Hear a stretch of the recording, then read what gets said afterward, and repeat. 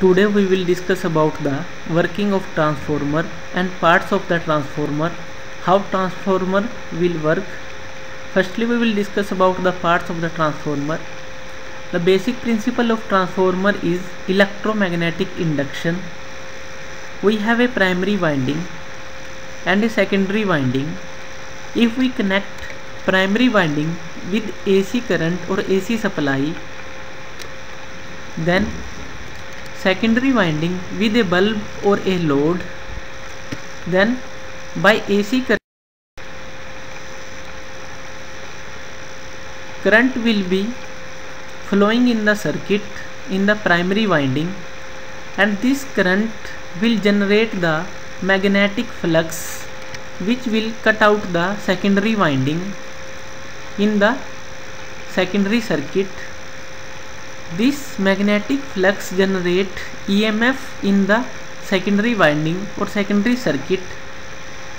By this, current will be generated in the secondary winding and the bulb will start glowing. This is the electromagnetic induction.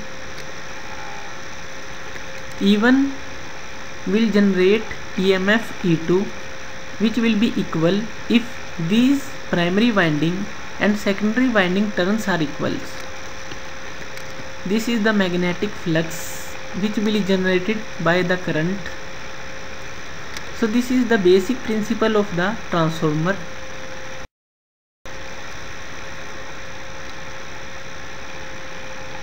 This is the part of the transformer which is called laminated steel core, which is used for the transform the flux from the primary winding to secondary winding. This is the primary winding on the core.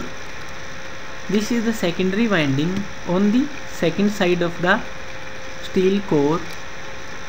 First winding is attached with the AC current or AC supply, and the secondary winding is connected with the bulb. Now AC supply gives the current in the first circuit. Due to this, magnetic flux will be generated and current in the secondary circuit will be generated, and this will give the light bulb glowing. So this is the working of transformer and basic principle of electromagnetic induction. Thank you.